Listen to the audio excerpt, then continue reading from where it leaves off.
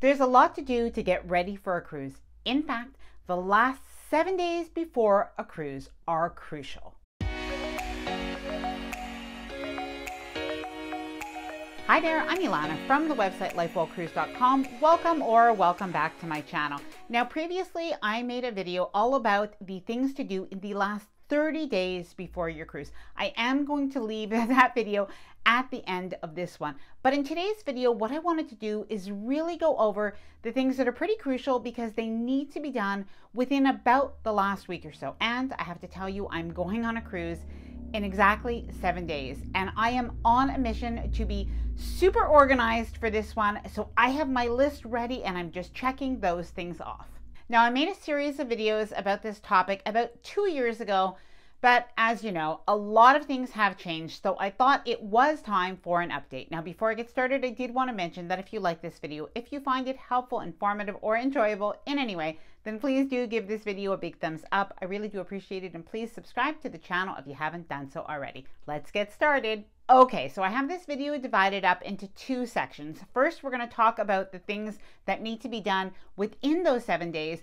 And then I have a little part where we're going to talk about the specific things that you'll want to do the day before you travel. Number one, get your travel documents in order. Now, you could have been getting your travel documents in order and collecting them over even a couple of months. But at this point, 7 days before, this is the time that you'll want to print out your cruise boarding pass and all of your luggage tags. And as a matter of fact, as I just printed out my own boarding documents from Holland America, they actually recommended to only print them out at 7 days before. I can only assume that this is perhaps that something can change, including if you bid for an upgrade of a cabin. Now, it's really important to make sure that you've also done your online check-in.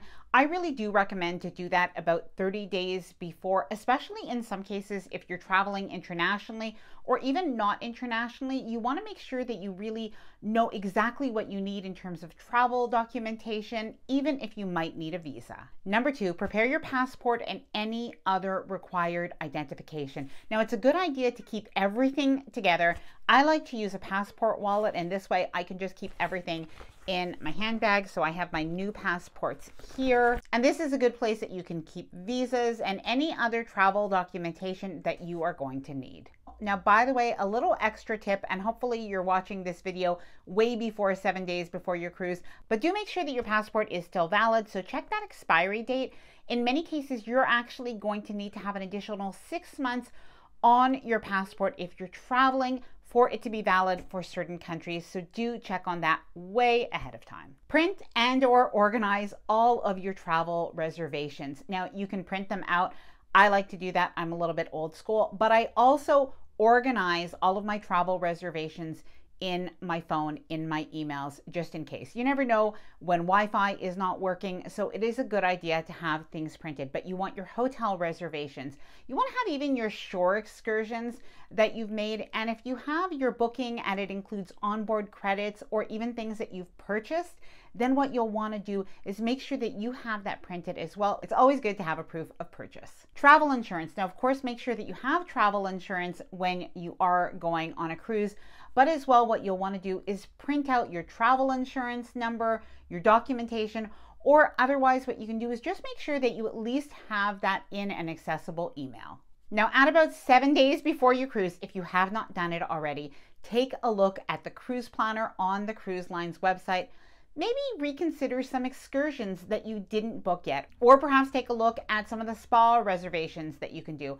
Oftentimes, they are going to be 10 to 20%, and sometimes even less. They are going to be cheaper if you purchase them ahead of time before you get on board your cruise. Make dining reservations. Now, you may want to go with the flow and not have any reservations, and if you want to do that, that's okay. But if you really do want to dine at certain restaurants, or perhaps you're celebrating something, you can actually note that on your reservation or on your cruise planner. So that is something that you'll want to do. And I do have a little bit of a tip. If you book at a specialty dining restaurant and maybe by the time you take a look, there aren't as many times available as you would like, book a time, even if it's not your preference, but then when you do get on the cruise ship, go and see the maitre d' during the cruise. And sometimes there are cancellations and they can move you.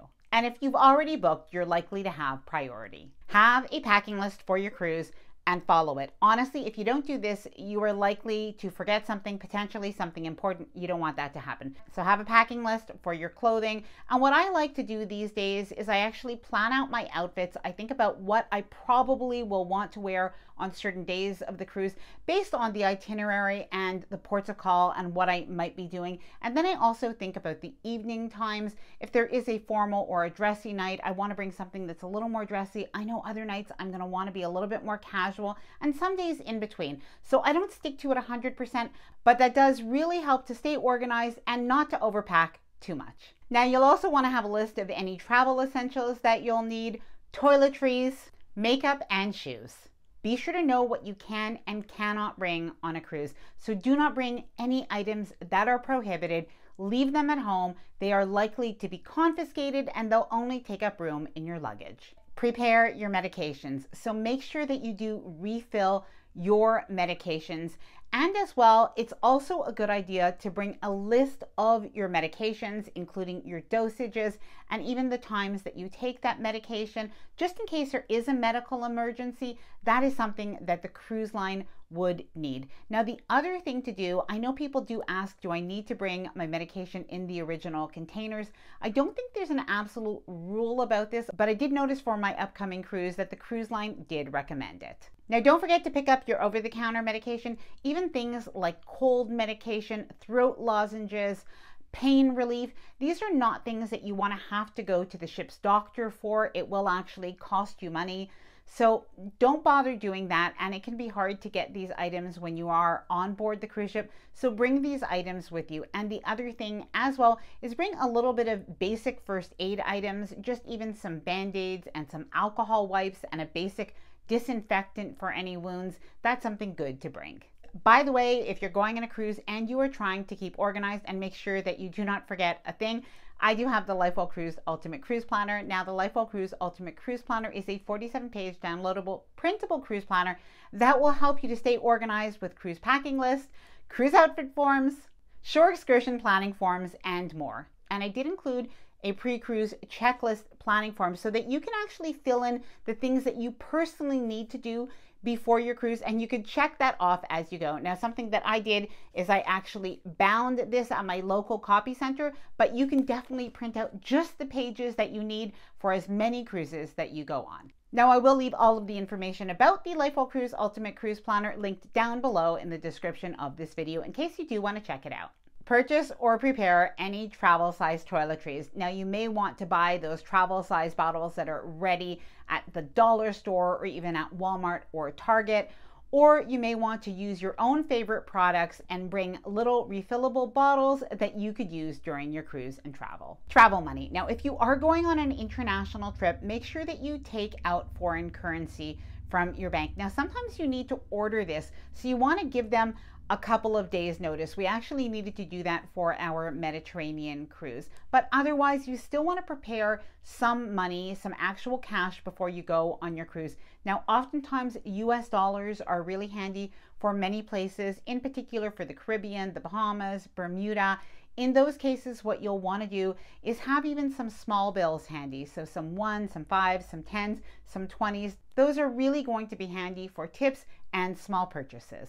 Make your self-care appointments. This is something that I never see on any of those travel lists, but it really is something that many of us do think about. So don't forget, plan your manicures, pedicures, hair appointments, barber appointments, any of that stuff. Plan to do that before your cruise. Make those appointments. Check the weather. Now, if you are going to Alaska, if you are doing a Canada-New England cruise, even if you're going to the Mediterranean, even the Caribbean, you do want to kind of get an idea, what is the temperature supposed to be? Is it going to rain? You want to be prepared for the weather. And in any case, I do always suggest bring a light sweater or a hoodie, or even a light jacket or a poncho, because oftentimes, while many itineraries can have a little bit cool weather even in the evening, can rain even once, and it is a good idea to be prepared. Notify your post office and put your mail on hold, or have a friend collect your mail. pay any bills that are due, and even any bills that are going to be due. You don't really want to be traveling and going on bank apps, especially if you are on any public Wi-Fi. Check with your phone carrier for an international phone plan. Now, if you plan to use your phone when you're in ports, it is a good idea to check on what kind of plan you have or what kind of plan you can get on so that it is the most affordable for you. Now, I do have a little bit of a warning. If you do plan on using your international plan and you think that you're going to use it on the cruise ship, you really do have to be quite careful. There are many people that end up with really big bills at the end of your cruise. The safest bet is to use the cruise ship Wi-Fi. Now, the last week before your cruise is going to be quite busy, but something that you'll want to save at least a few hours for is prepare your home for when you do return. So you'll want to clean out your fridge, clean your home, make sure the laundry is done, make sure your sheets are washed and clean. And if you can, it's even a good idea to cook one meal, put it in the freezer, or even buy a meal and put it in the freezer for when you get home from your trip, that you don't have to wonder what are you going to do for food and cook, or even have takeout, because sometimes after a cruise, we actually crave a home-cooked meal. Make copies of your passport and keep them in a different spot from your passport. And something else that you might want to do is even take a photo of your passport as well, so you can keep that right on your phone. And you may even want to send an email to yourself and a friend just in case the worst ever happened and you lost your passport. Notify your emergency contacts. It's a good idea to share your itinerary. Just email that over to a friend or a loved one, as well as your emergency contact information. Now, if you do have house sitters, pet sitters, babysitters, make sure that they have emergency contact information for doctors, for plumbers, for the alarm company as well. Prepare and pack your carry-on bag essentials and your personal bag. Now, if you're flying, you're going to want to make sure that you have some of the things that you really need for your flight. Even something like gum, you want to make sure that you do not forget that. So have that ready. Now, also in your carry-on bag, make sure that you have a change of clothes. Make sure that you have a couple of pairs of underwear, a couple of extra pairs of socks just in case, and of course, any of your valuables. Now, don't forget to pack your medication in your carry-on bag, any personal toiletries, and any liquids packed in a TSA approved clear bag. Okay, this is the best day, the day before you travel. So firstly, you want to get to the office if you are at the office, and you want to put that out of office email. You want to set that up. Do your online check-in for your flights, and if you haven't already chosen your seats, do that as well. Now, when it comes to flights, you really want to allow yourself enough time at the airport. The recommendation is to go at least 2 hours ahead of time for any domestic flights and 3 hours ahead of time for any international flights. Make your transportation arrangements to the airport or to the cruise port. Now, if you're going to the airport, order your taxi or your Uber the day before, or if somebody else is driving you, make those arrangements way in advance, but confirm the day before. Now, something super important, but I think is often forgotten, is download any books that you want to have, download any videos that you want to watch either on the flight or on the cruise. And did you know that you could even download YouTube videos? So that is a good idea. Download them all onto your device when you are on Wi-Fi at home. Also, the day before, charge all of your electronics. You want to make sure that they are all 100% charged, and don't forget to make sure that your portable chargers are charged as well. Download the cruise line app from home while you have Wi-Fi. Do not wait until you're on board the cruise ship to do this.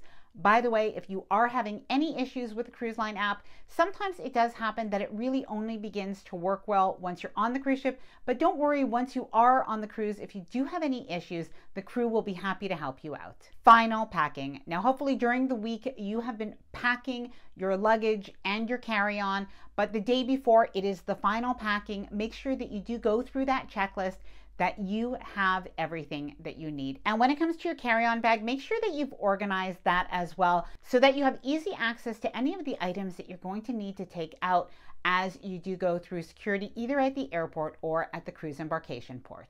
Empty your wallet. Now, of course, you still want to make sure you have money with you. You want to have your credit cards or any of the essential cards that you need, but empty out your wallet if you have some old receipts that you don't need. If you have some loyalty cards, or maybe you have a Costco card or anything like that, leave those at home in a safe place so you don't travel with a bulky wallet.